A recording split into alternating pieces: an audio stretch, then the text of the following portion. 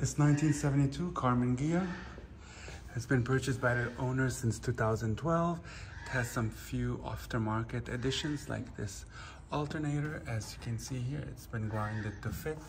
Also, I noticed that the starter is a bit lazy. It stumbles at times, but it eventually starts very well, as I showed in the cold start video. I think the clutch needs to be replaced. It's a little bit low and hard to engage at times. The convertible top, it's almost brand new. The interior looks fabulous. And the exterior is in great condition, so did the glass. The owner has added some movable speakers that you can put on top of the folded seats, or you can just take out, as you can see.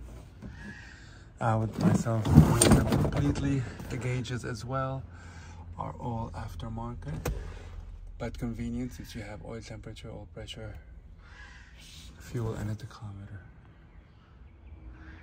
The car appears to be repainted. The original color could be blue, as I saw here, and I included it in the picture.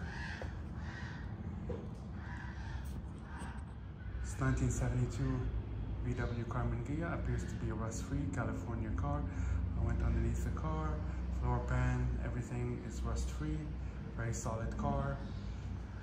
It has lived here since 2012 in the same garage. And the owner purchased it with the aftermarket wheels and the modification to the instrument panels, the addition of the gauges, and the alternator. I don't know if there's any more mechanical alteration or modification. I'm happy to answer any questions, and see you at the auction.